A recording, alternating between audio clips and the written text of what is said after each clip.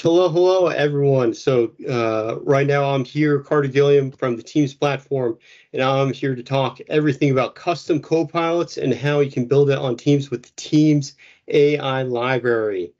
Um, so we're going to start out again diving into custom copilots, how you can build your own, and specifically how the Teams AI library can accelerate your pro code AI development for those custom copilots and Teams. I'll go through a demo using GPT Vision for Card Gazer. That will be fun, and then I'll end with the how you can get started and how you can contact me for more questions along the way. So just to get everyone on the same page on what we're about, we have Copilot is Microsoft's flagship AI, which is fantastic at utilizing natural language to and advanced reasoning to do SWOT analysis, create images. It has a broad range of capabilities that I'm sure many of you are aware of. But what I think is even more impressive are the underlying building blocks that create Copilot can do so much more. And that's where custom copilots come in. Where at Microsoft, we are democratizing this technology so that you can build your own copilots to have specialized capabilities specific for your app or your company, and utilizing all the same underlying technologies that Microsoft Copilot has, but for your own use case. And users are coming to expect a lot of these natural language experiences. So we're here to really help you out and thrive in this new era of AI. And let's go ahead. And so how can you go ahead and build your custom Copilot right now? There's two main options where you have Microsoft Copilot Studio on the right-hand side of the slide, where it's a low-code and a graphical development environment for building custom copilots. And you might remember Power Virtual Agents. This will help upgrade those to custom copilots.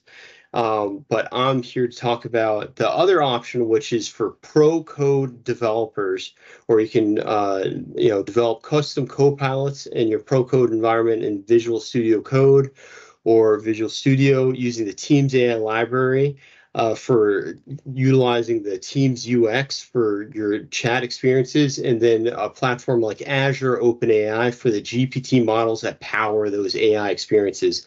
So this option has a team-centric focus and capabilities where you can utilize message extensions, adaptive cards, everything that Teams has to offer, and ease in that transition to reach all of your Teams users.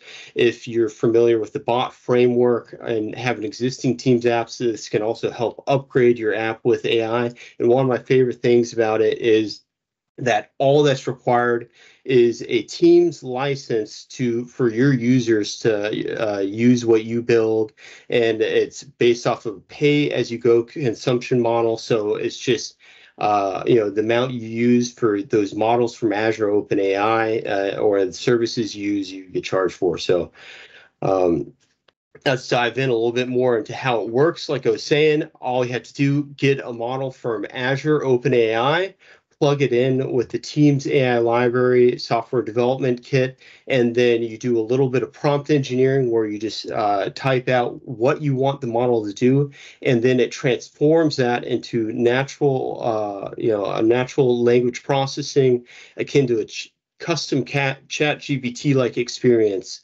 where you can add in also moderation to make sure the flow of the conversation is on track and protected for what you want. We have a planning engine that guides the conversation and will extract the intent of the user to then map it to actions, all in natural language.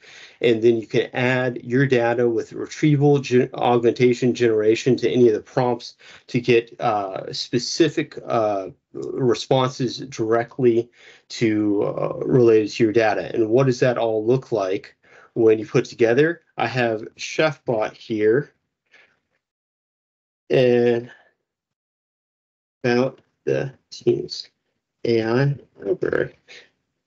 And so ChefBot is one of the samples that we have with the Teams AI library, and he's connected to all of our getting started data. So he's a product expert on the Teams AI library. And right here, he's able to give us the top 3 things about the Teams AI library, talking about building apps in Microsoft 365 applications with the bot framework, JavaScript, TypeScript support, as well as AI capabilities with large language models. So that's a pretty good answer, and you could build the exact same thing with the Teams AI library, and we'll dive into that in just a moment. But it's beyond having conversational chat.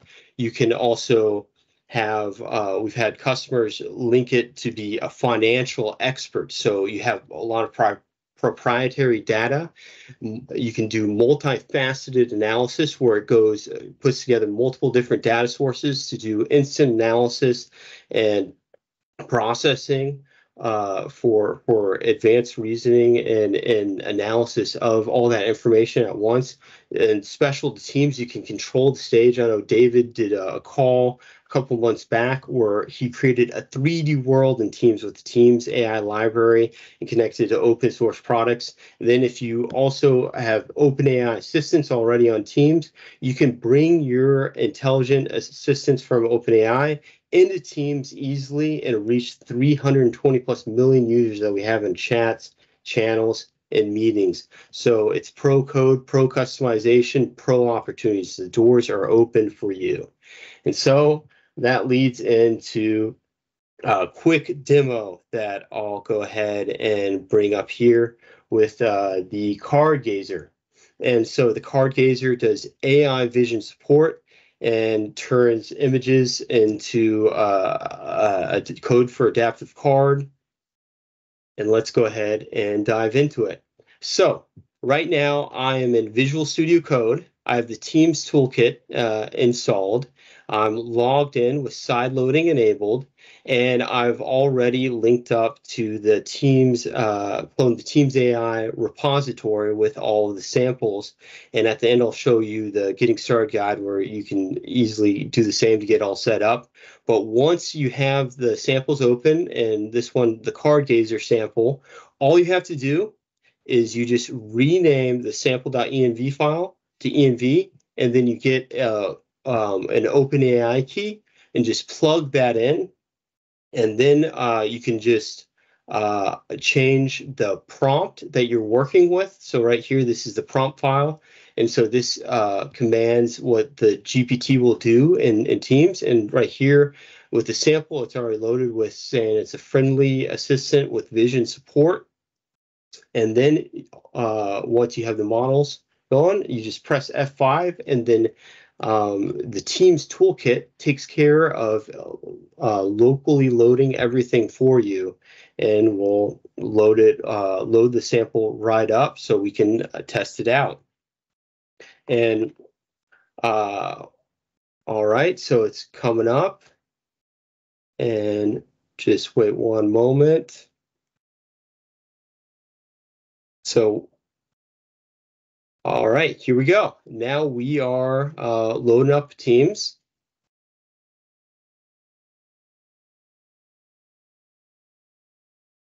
And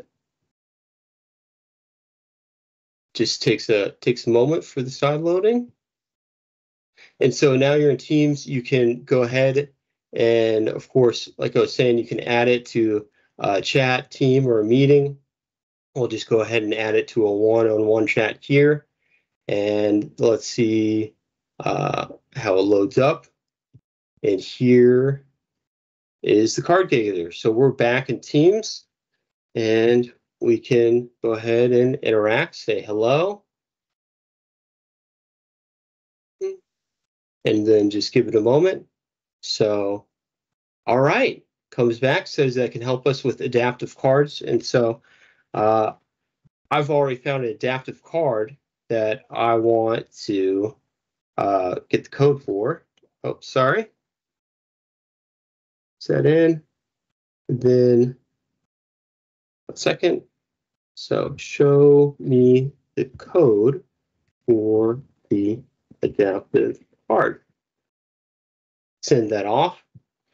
And so for advanced tasks like this, where it is using GPT-4 vision, looking at the image of that adaptive card, and then searching the code base, looking for what code will recreate this same adaptive card. Now, for simple conversations, it'll respond quick. For something like this, it might take a moment. And then you could see here when we go back into the Teams tool VS Code, you can see that in the terminal, it's thinking through the responses, and it says that the JSON had errors, and that's okay because the Teams AI library has advanced reasoning to go and try and work through and repair some of these things for doing advanced tasks like creating code. And so then it'll keep going through and then hopefully find an answer for us for a moment.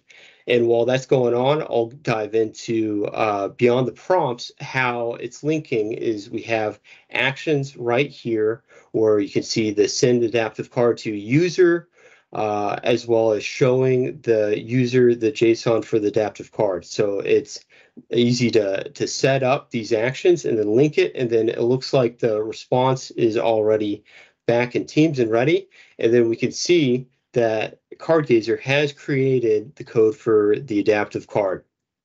All right, awesome. Now we can go ahead and just say, send me the adaptive card. So let's go ahead and see what the adaptive card looks like and see what it matches. So now that it's created all the code already, I think it will be a little bit faster on this end. So we'll just wait a second. All right, and here we go. That looks pretty similar. We even have the options of 5 minutes, 10 minutes, and you can click I'll be late, so you can link that to the back end of your app. And so that's a pretty advanced task with the Teams AI library. And we'll just dive in one more section just to show all the different components the Teams AI library is building for you when you utilize it. So you can have, this is where you can have your AI components where it lists and you can change the GPT models. Here we have GPT-4 vision listed. We also have planners, attachment loaders, and a lot of this is already built in. And what you have to do, add in the prompt, add in your custom actions, and then just select the model that you want, as well as the code, and then you are good to run. And so that is the CardGazer model, and then you can go ahead and start building your own custom Copilots today with the Teams AI library. We already have JS and C# available, with Python coming soon. We have tons of different samples to help you build whatever app you're interested in building. And again, only a Teams license is needed to build and use. When you have the large language models, though, that you can get from Azure OpenAI or OpenAI, and you can build new or upgrade your app. And you can go ahead and get started with the go into the aka.ms Teams AI library for the Learn documentation, which also has a quick start guide to walk you through everything that you just saw today, and then get and download all the samples to help you get started creating your own apps, as well as the GitHub link is right down below. And I'm Carter, and then my LinkedIn's right at the bottom. So feel free to contact me with any questions, and I am incredibly excited to see what you all build.